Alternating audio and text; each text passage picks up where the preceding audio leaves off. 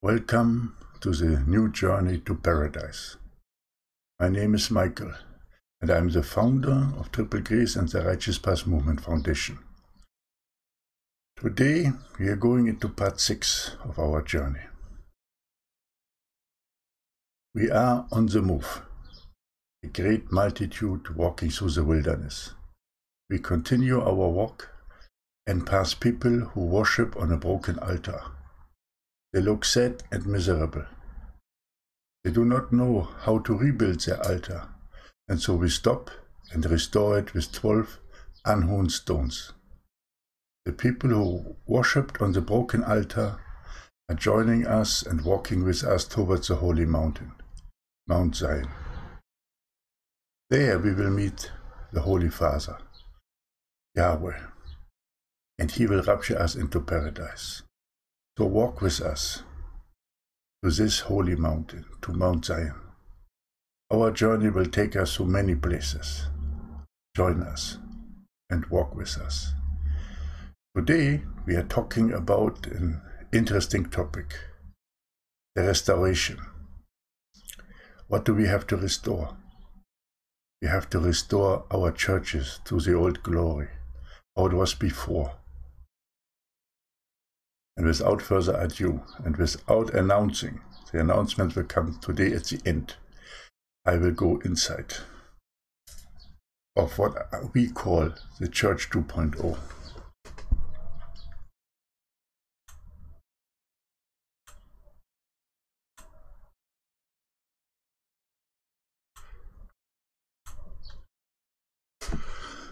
This is our page about the Church 2.0. Behold, I am doing a new thing. Now it springs forth. Do you not perceive it? I will make a way in the wilderness and rivers in the desert. This is from Isaiah 43, verse 19. I have to explain something before we start on it. I received a vision from the Lord. And in this vision, I was sitting in a big church, and the church was separated in two parts. On the left were sitting the women, and on the right were sitting the men. But I was sitting in the front row of the left side, so on the wrong side, and in my whole bench was only another person sitting with me. Otherwise I was alone. And the people in the church were very angry with me and were looking at me and saying something that I should change, and I refused to change. I was sitting there in the front row on the left side throughout the whole church service. And when the service has ended, the priest and the elders of the church came to me, and they started to speak very angrily to me and say, "What do you want? Why are you here? What are you doing? Why are you sitting in the wrong place? This is not good. What do you want?" And then I said, what I want is a Church 2.0. A church that is performing miracles and wonders, that will be recognized in public, that is filled with so much of the Holy Spirit that the members are shining for all to see, that heals the sick and raises the dead, that is filled with the Shekinah glory, that is actively advancing the kingdom of God, that represents our Lord and Savior Jesus Christ, that people will know and love, that all believers want to join, where all are welcome, that acts in the name of the Father, in which all members live without fear, that is blessed by God abundantly. Oh, the people were starting to mock me and say, "What are you dreaming about? This cannot happen. We are the true church and nothing will change us." Then I continued and said, "I want a church in which young and old come together in unity, love and support, in which God the Father dwells in the heart of every member. That is so potent that demons will flee into swines, in which every member shines forth as a light in the darkness, in which every member is equal, that is seen bringing forth love into the public daily, that everyone wants to join, that is available in all nations, that walk, act, and teach as Jesus did, that turns the heart of the children to their Father, that is in the mouth of all people, so powerful that it can grow even in the darkest corners of the enemy territory. The priest said, "Why will you stop to blaspheme? Our churches are the strong churches. We are the churches of the Lord." I said, "No, you have gone very far away from it. What we need is a church that is seen as being blessed by God, that is the talk of the people by day and night, that inspires even the strongest atheist, that all people are pointing to, so strong that behind each and every member you will see a warrior angel of the Lord standing, that changes the climate of any situation just by being present, that operates behind the veil, that prophesies and acts on it daily, that is doing mighty steps for the Lord, that distributes the wealth of the sinners to the righteous. That is a wonderful sight in the eyes of God, a church of wonders and miracles. This is the time in the vision now when they did take me and throw me out of the church. And that was the end of the vision. So I understood clearly from that we have to change something, that we have to restore something from old, a tried and trodden path, an old way that is shown to us in the book of Acts, assemblies of love and righteousness. So this is the foundation and the basis on which we model triple grace.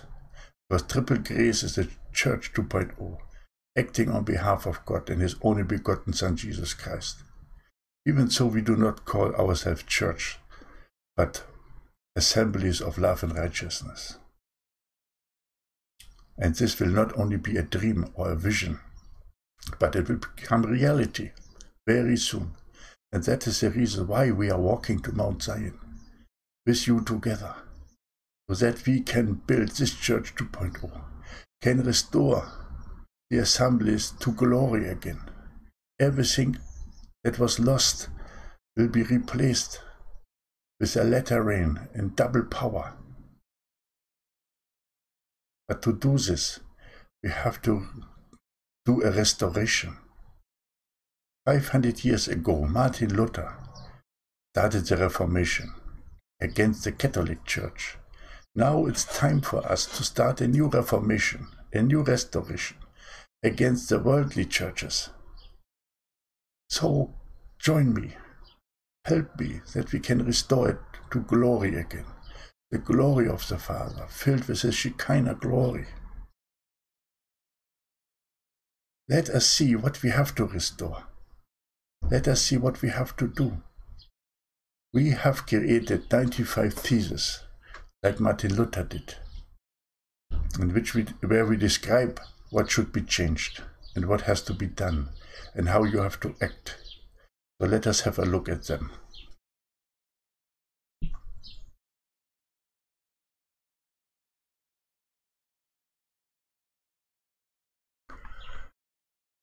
This is a resource that you will find on Triple Grace.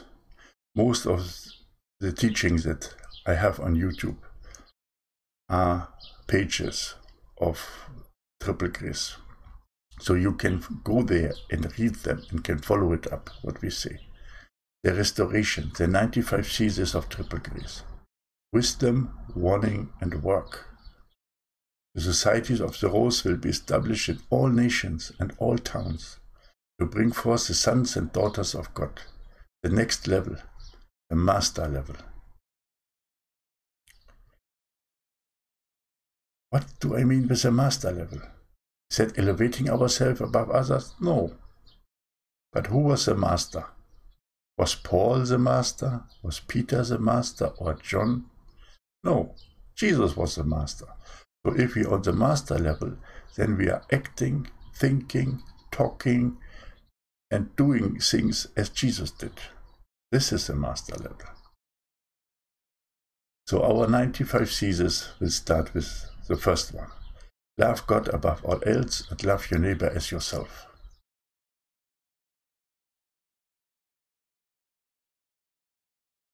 These are the holy commandments. Jesus has given us these 2 commandments. They are the foundation. From there you will start. Love God the Father above all else and love your neighbor as yourself. On this hangs all the commandments, all the 10 commandments, and all the prophets, and all the saints, and all the teachings. Second, God is about love, unity, and support.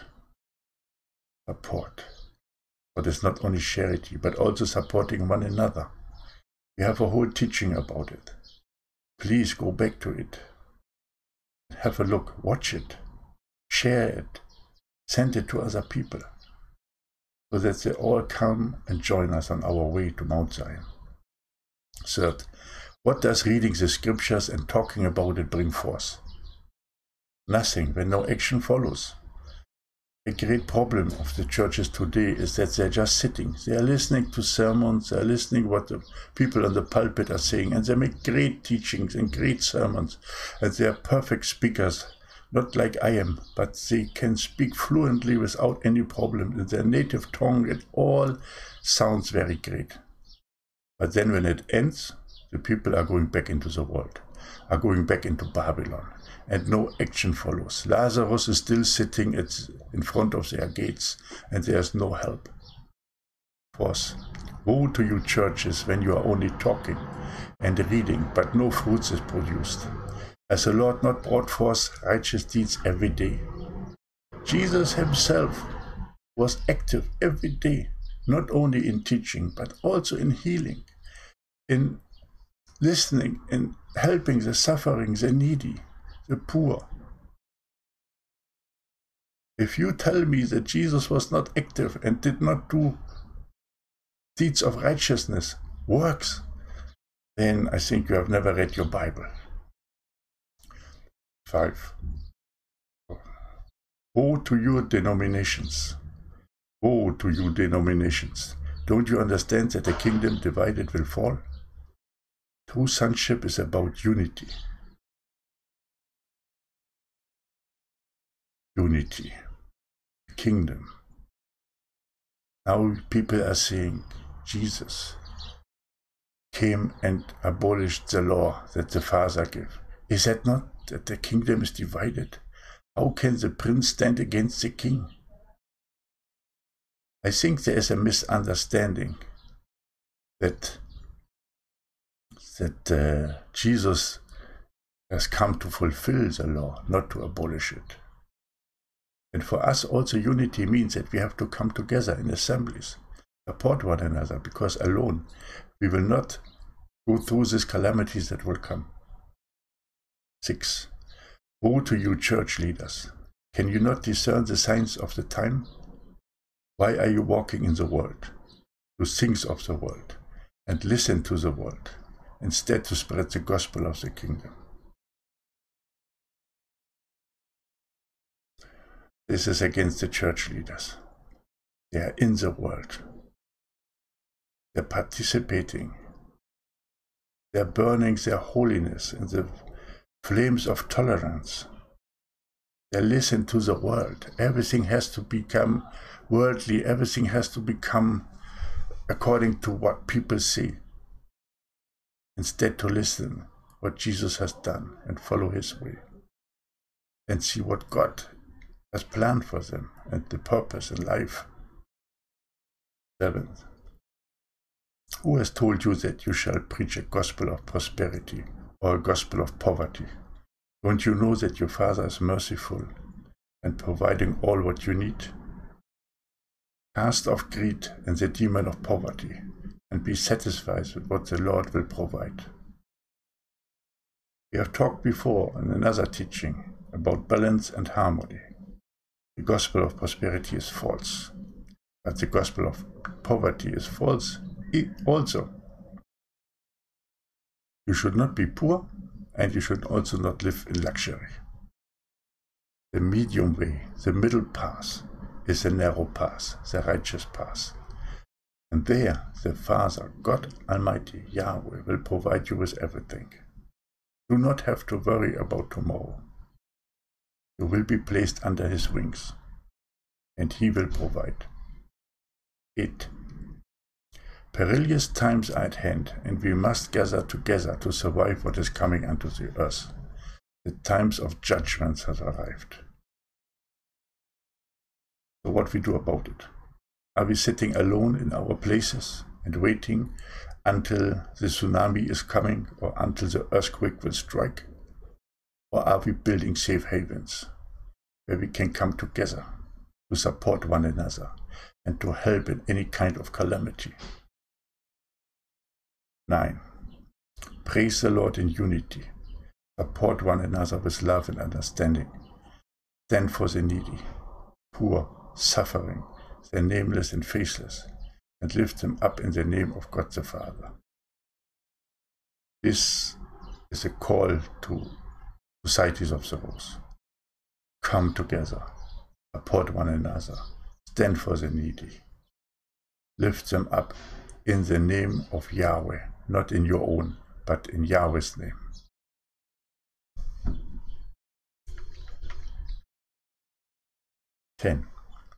Trust in the Lord for your salvation and walk in the footsteps of Jesus in the same way he walked the earth. People are saying we have to walk behind Jesus, we have to follow him. Yes, that was the old level, the old church age. But now we are at the time after the resurrection, in transformed places, transformed understanding, transformed bodies.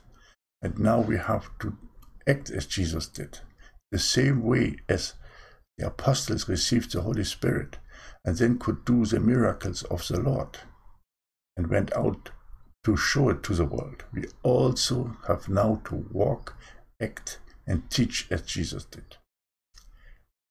11. Come out of the churches, out of the world, and proclaim the acceptable year of the Lord and the day of vengeance of God. It is time to go forth and to build societies of the rose in every town, in every nation, on every continent. To come out of the old and to embrace the new. God is making a new thing, and you can be part of it, and you can show it forth, that it has started now. Be part of it. Join us. Walk with us, because together we are strong and can change this world. And we can proclaim the acceptable year of the Lord and the day of vengeance of God. 12. Be clothed in the garment of praise and receive beauty for ashes. I think there's nothing more to say to this one, because the garment of praise is righteousness. The beauty for ashes is that God will provide for you. He will give you abundance for your suffering, because you went through the wilderness period. And through this period of suffering, he lifted you up. 13. Mourn at Mount Zion and be part of spiritual Israel. Let us worship at Mount Zion. It's a dwelling place of Yahweh. Let us pray together and be part of spiritual Israel. This has nothing to do with the Jews. We are the children of the Father, the children of Zion. So let us go there and gather the people and bring them forth to the mountain, so that the Lord will see his children. 14. Show forth your love given to you by God to all people, and be an example of the light in the darkness. The love that you receive from Yahweh. Every day you will bring it forth. Every day you will lift up people. You will be an example of love and righteousness in the world, a light in the darkness. 15. A new thing is born and taken to God in his throne.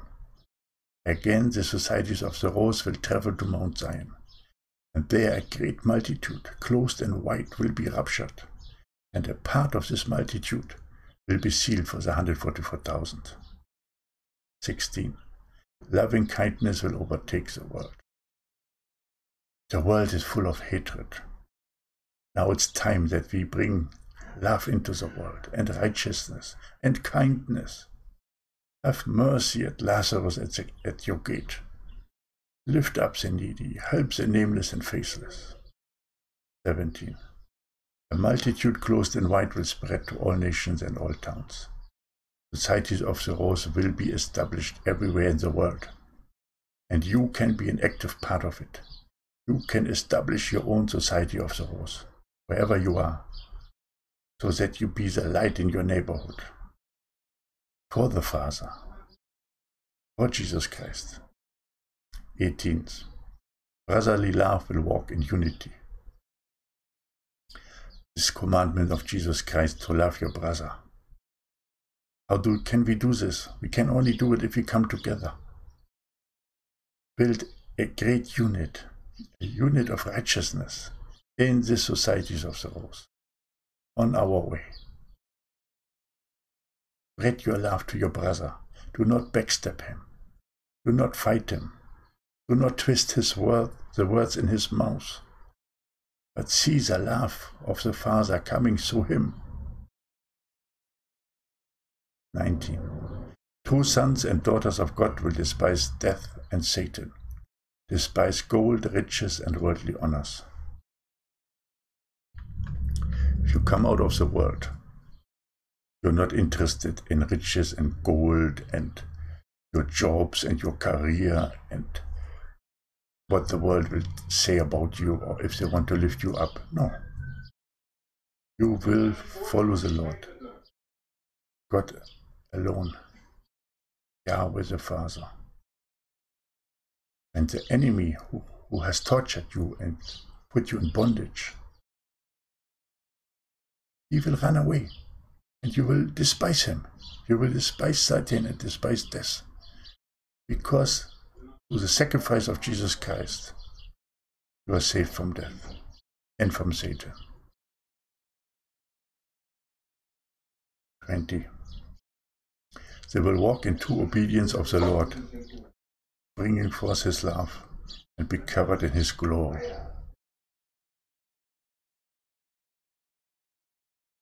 Walk with the Father, walk with Yahweh, bring forth his love, and he will put you under his wings of his glory. And he will do that every day. No fears anymore, because 1,000 angels will stand around you. 21. Woe to all leaders, churches, or dominations that will stand against these called ones. If they reject you, don't worry, because they will get their fate. If they say, this is not the right way, we have to stand in the old, we have to be only servants, we can never be on a new level, then tell them this is not right. Walk with us. See how the Father is blessing us. But do not judge them. Do not use bad words against them, because they will find their demise. Yahweh will judge them. God will judge them. It is not our work to judge. 22nd. No worldly power has the right nor the might to object the moves of God Almighty. Which government wants to stop you? Sorry, I have to drink something.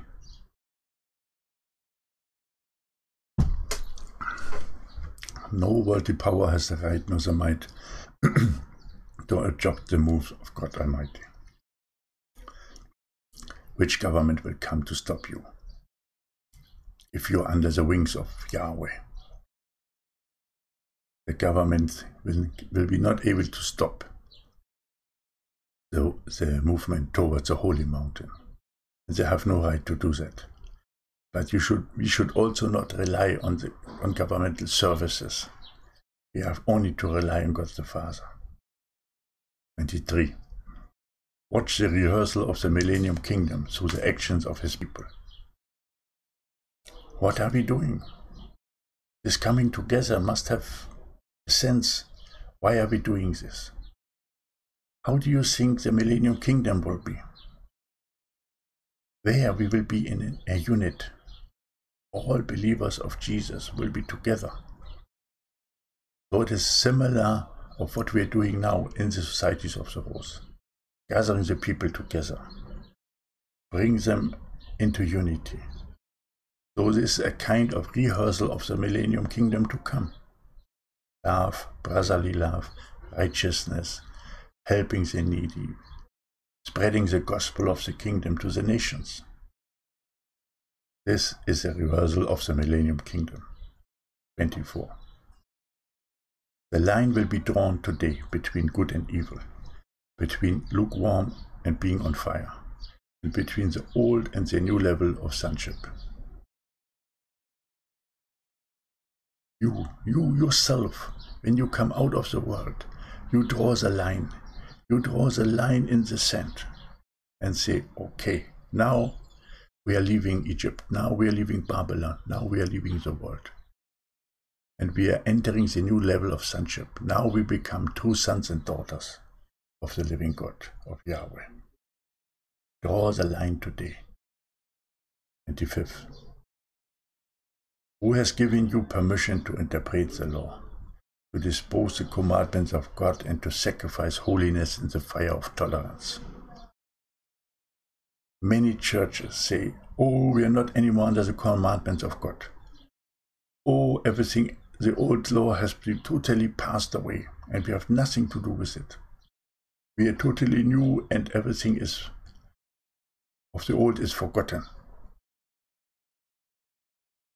But at the same time, these churches sacrifice holiness in the fire of tolerance. They tolerance evil. They say good is evil and evil is good. The tolerance movement is one of the greatest success the enemy has ever brought into the world. If you do not follow them, they call you intolerant. They say, oh, you are very old and radical people, and you are not part of our ways. No, you don't want to be part of their ways. You don't want to be tolerant to evil. We will never sacrifice the holiness in the fire of tolerance. Church 2.0 will be a holy church. 26. You follow the world instead of heaven, and boast about your glory in the churches when you have no glory. Many people claim that they are the prophets and the churches are the best and they have all the knowledge they have seen behind the veil. But in reality, as it is written in Revelation, these churches have no glory. They have nothing. They are naked. They have no property of heaven. They have no insight. So stay away from such churches and establish societies of the Rose. Be part of Church 2.0. Let us stop here now, because the 95 theses of the restoration are very long. So I will continue in part 7 and part 8 with it. For now, I thank you that you are watching. Please join us. Join Triple Grace. Build societies of the Rose in your neighborhood. Come together, walk with us the new journey to Mount Zion, and help us in our ways.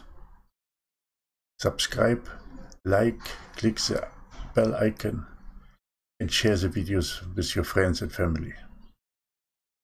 And if you feel guided, please help us to make new videos. Help us with your support, with your acts of loving kindness.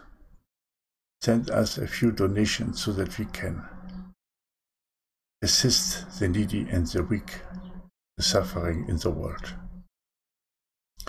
If you need information for donations, you will find them in the description box below. For today, I thank you. May God bless you and your family abundantly. This is Michael. Maranatha.